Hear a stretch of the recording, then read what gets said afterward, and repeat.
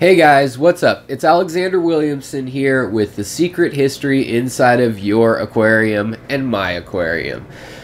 Today, I want to talk to you guys about something that's really important. It's going to affect your pocketbooks if you're a fish hobbyist, if you're an aquascaper, if you keep shrimp or a betta or are a giant fish room owner. Either way, it's going to affect your pocketbook if you buy anything fish related, probably. So that issue, I'm going to go over in this video pretty quickly. We're going to go over it, and I'll do the bite-sized version of it, and then we'll go ahead and get a little more in depth. You can stick around for that if you want. So first of all, what is a tariff? That's what you need to know first. A tariff is basically a tax or a fee placed on goods coming from one place and entering another. There you go. I'm not going to get into political sides on this. I don't have time. I don't want to get into it. So, a tariff is placed usually on goods to get people to buy goods from one source over another. So, Village A makes really good metal hammers. And Village B makes okay metal hammers, but they make them at half the price.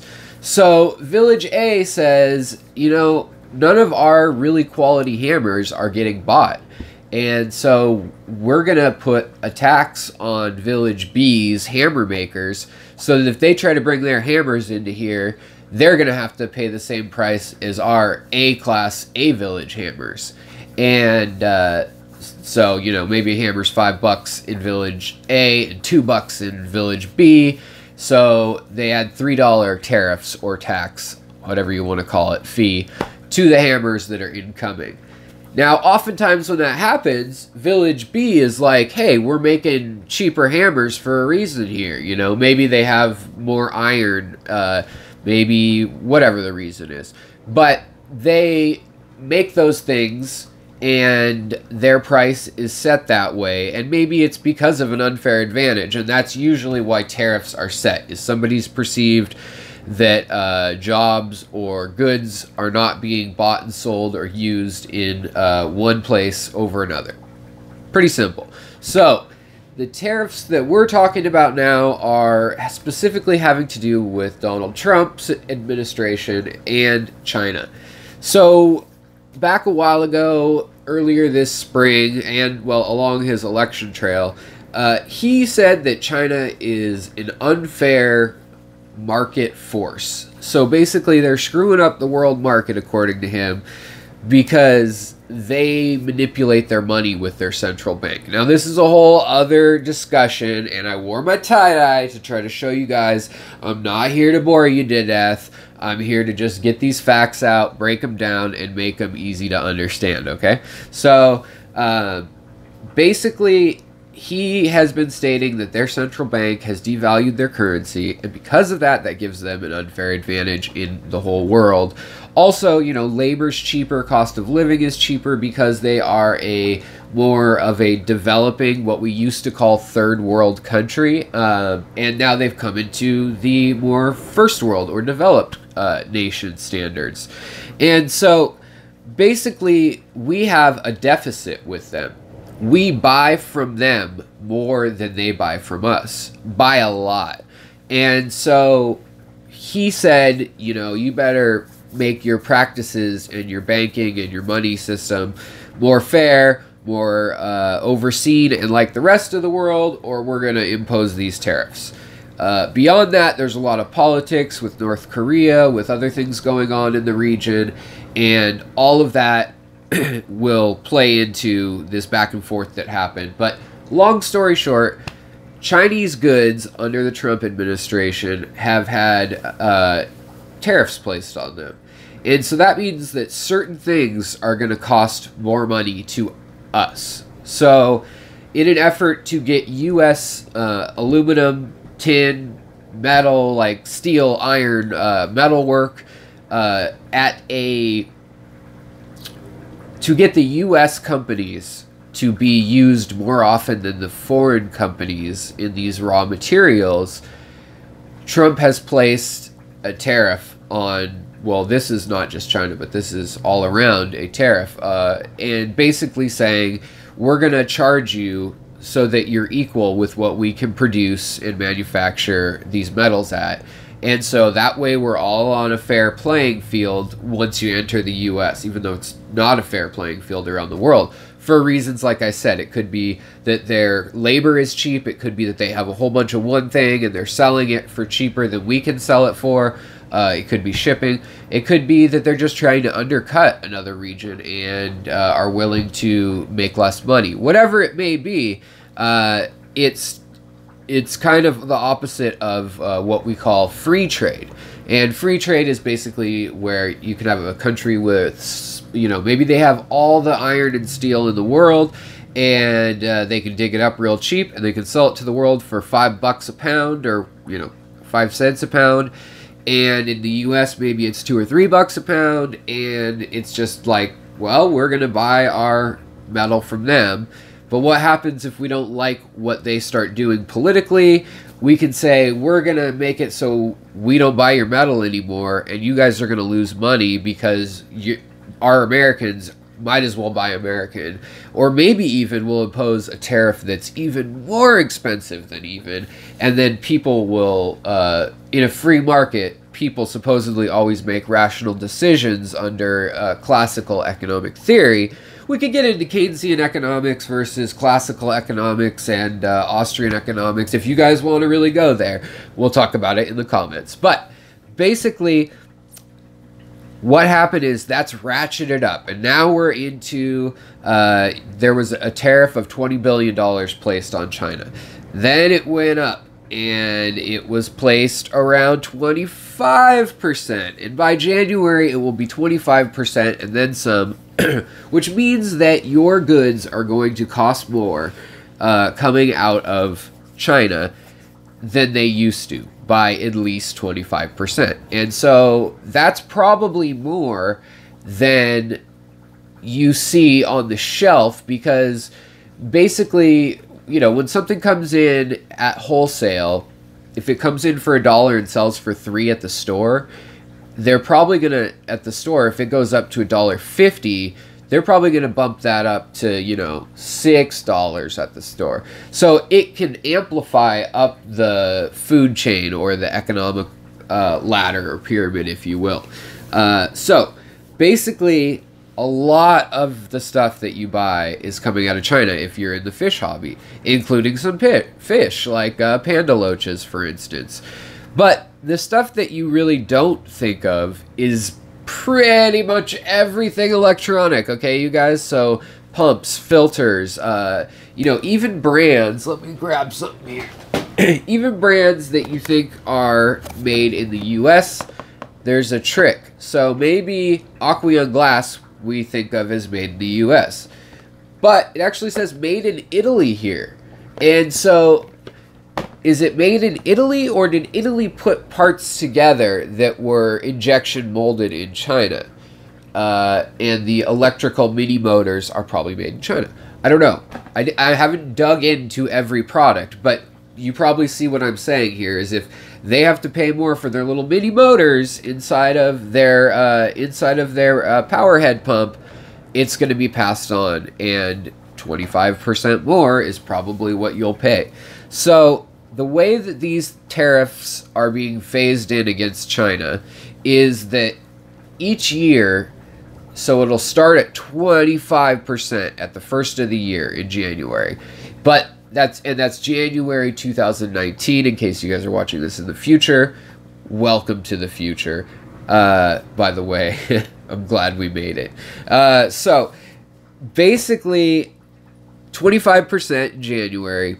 The next year it'll be 20, then 15, then 10, and that's dropping off. So it's basically like, we're going to punish you really bad right now, and we'll ease off if you start doing what we say. Or, you know, Trump has been kind of an unexpected character sometimes. So he may say, we're adding another 10%. Take that, 35%. But the thing that I want you guys to know is that I've talked to 3 local fish stores, and that they have told me that already, before these tariffs are even implemented, they have their people that they order certain goods from just saying, please, you know, the little scissors, the rocks, the dragon stone, a lot of these things that you think of may come from Japan or, you know, something like that. A lot of them are outsourced and made in China, or maybe even they're taken over on a barge and then bulk sourced in China. Plants are glued onto them, they're grown. Indonesia, China, Singapore, Philippines, places like this. But that's all going to come back through China, and now it might actually find its way through another country, which is another workaround. So it may not impact us as hard, in that there are a lot of companies like Fluval and others that, and this pump, for instance, where Italy is already the source, and Italy doesn't have a tariff with China, so it may not affect the price on that. But the net effect is buy American, right? That's the idea behind this, is you'll buy more American, and you will have also punished another country, or, you know, held something against them, and what is seen by Trump's administration as leveled the playing field.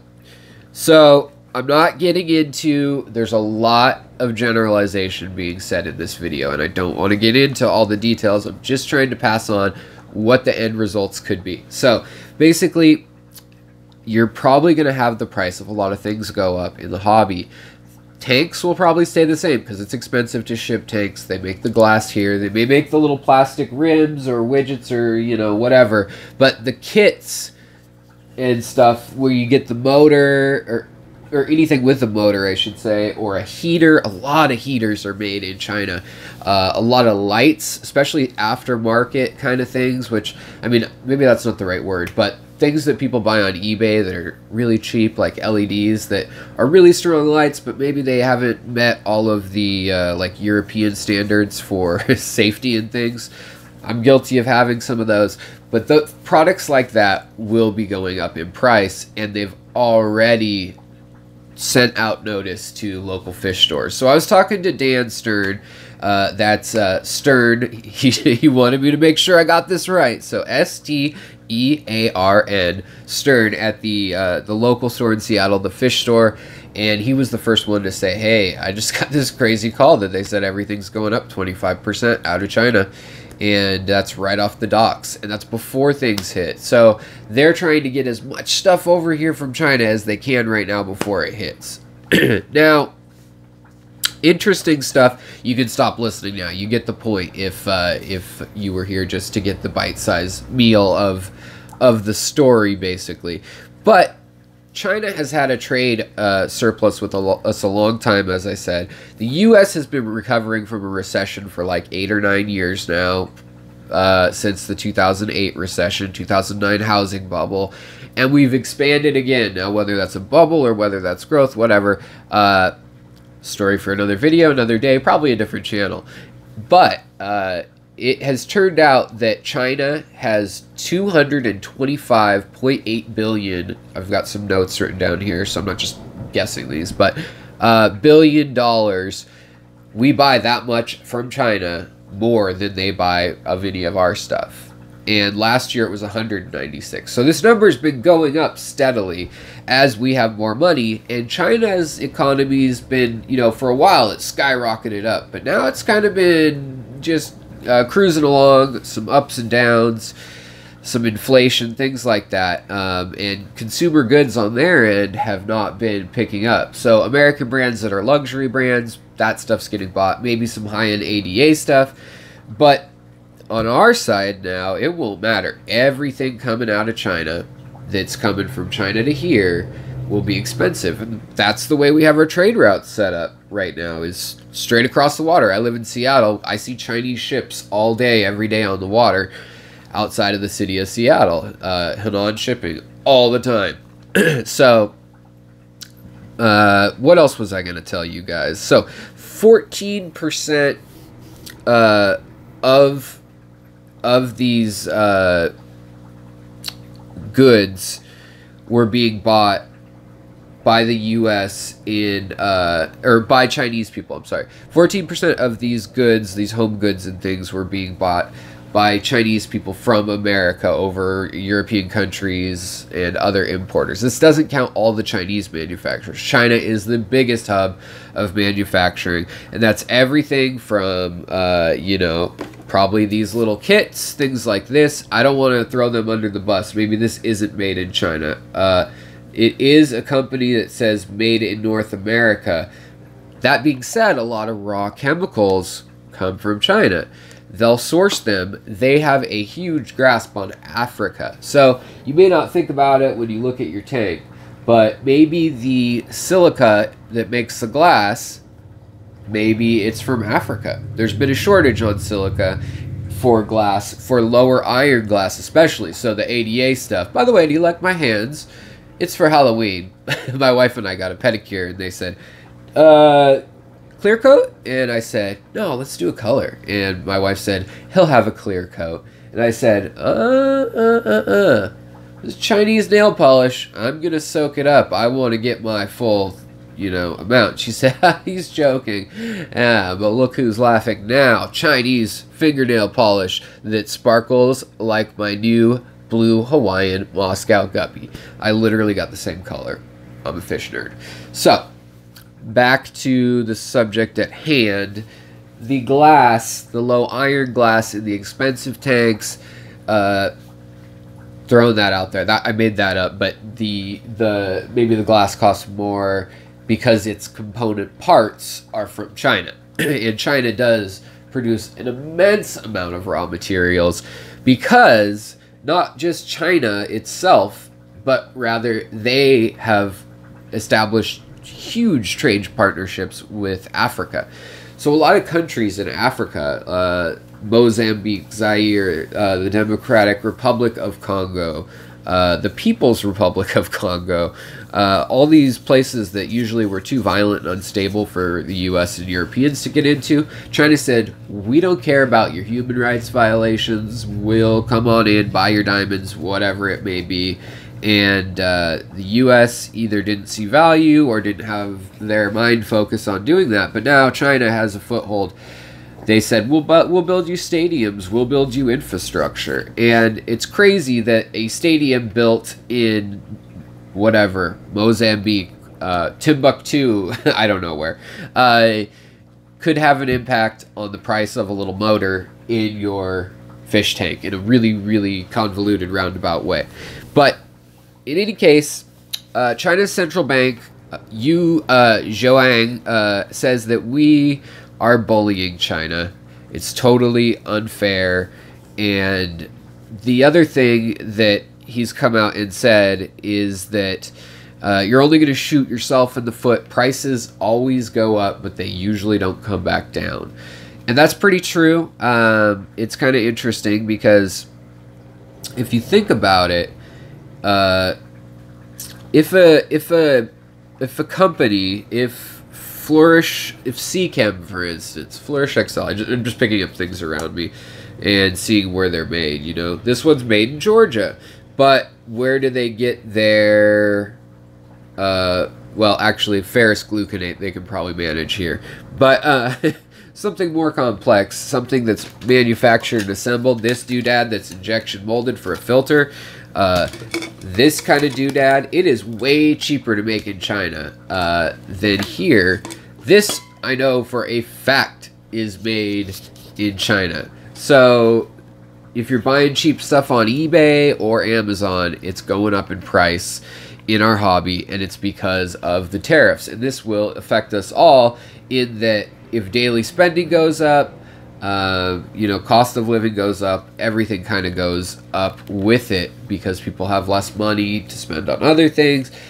Things like fuel costs can get involved. And the other problem is that trade wars can kind of start with not just one country, but other trade blocks. So like maybe Russia, who is chummy with China, will say, we're going to charge more for our natural gas. Now that doesn't affect us, that only affects Europe. But maybe that makes the price of shipping the Italian good more expensive to the U.S. So you guys see how this is all kind of coming around full circle? That is globalism and economics at a very basic level. But as Zhuang, sorry guys, was saying, it's hard to say with allergies and sinus trouble, but as he was saying, so if a good goes up 25%, and let's use one we know that's American. I'll stop picking on China. So a good, they say, Dr. Pepper, it's the fresh maker. And basically this good is going up 25%. Are people still buying it? There'll probably be some people that fall off. But if it's a needed good, or if it's a good, a quality good, sorry, a good, people will probably still buy it. And so at 25%, they may not buy the US version. The whole thing might not have worked. It may not have punished China. They still probably won't have a good margin, or maybe they'll have to drop their profit margin, which in that case, maybe they can still go lower and still outcompete us. I don't know. We'll probably raise the tariff if that's the deal. But say people still want this Dr. Pepper. I still want my... I'm sure there's a lot of products I still want from China. Just look at a product in your fish room right now, please. Probably something is made from something in China, or assembled here. It'll say made in the US. Look into it. Look into the parent companies. Usually have parts in China. Just like we say, you know, most Toyotas are assembled here. Well, the parts get shipped from other places and then assembled here. So it's wherever the raw materials are in a lot of cases that you want to think about, because that really does factor into the price, especially if it's a simple thing that doesn't require skilled labor. It's not being carved by hand and finessed. So say this product that hasn't been carved by hand and finessed, doesn't need skilled tradesmen, has a machine that makes cans and then fills them with delicious, the best pop ever in the world, soda, Coke, whatever you want to call it. Coke if you're in Texas. So goes up 25%. People say, oh, that sucks, but I'm going to keep buying it. So they drink it, they buy the Coke. Year goes by, and the people selling it realize, oh, people still paid that 25% extra. But now the tariffs come off, and maybe the prices come down again, right? Okay. Is the retailer going to bring the price down that 5 or 10%? Or will they still keep it at the higher price and pocket the difference now that people are used to it? So there's goods like bread, milk, corn, where we have these subsidies, which are different than tariffs, but they're in our own country, and that effect has happened where the government has helped, and it keeps prices down because they pay farmers to do these things, whereas a tariff kind of protects farmers from outside farms, soybeans and things like that. Like soybeans is one thing that China does buy, as well as luxury goods. So basically, that's kind of the rub. That is what we worry about. That is how things will change. We've yet to see how it will all shake out. What products you'll find out may have had major parts in China, or may have been assembled under one label, and then like literally one piece is snapped on and put in a box and put in a kit. And maybe 3 or 4 of those things in that kit that were the most expensive thing, like in a kit that's $300 for a fish tank, either the retailer's going to have to eat that cost and try to keep it down for the public, or they'll say, oh, China, the tariffs, got to pay more, guys, sorry. And when the tariffs come off, it's pretty easy to just justify that new price once people get used to it and pocket that money. So it's hard, as the Chinese guy was saying, it's hard, central bank, head of their central bank, it's hard to undo that, put the genie back into the bottle. So that is basically most of it. Let me double check if there's anything else that's just really important that I need to tell you guys. I don't think there really is, but basically, I've just been talking to my local fish stores and to some wholesalers in the area and some big names online, and like that bring in things internationally, and they were just saying there's a lot you don't realize that's made in China. So I hope this was a little enlightening. I know it was a lot of dry and economics, and I probably didn't do enough economics in detail for those of you interested, and I probably did way too much for those of you who just care about fish and couldn't care less about economics. So I probably made a bunch of people unhappy. But if you're still here, please like, subscribe, and if you want to help fund the channel, especially with these tariffs coming, it's hard times. I do have a Patreon, and the link will be below. All right, guys, have a great evening, and I hope the tariffs don't ruin your fish hobby and life. Take care.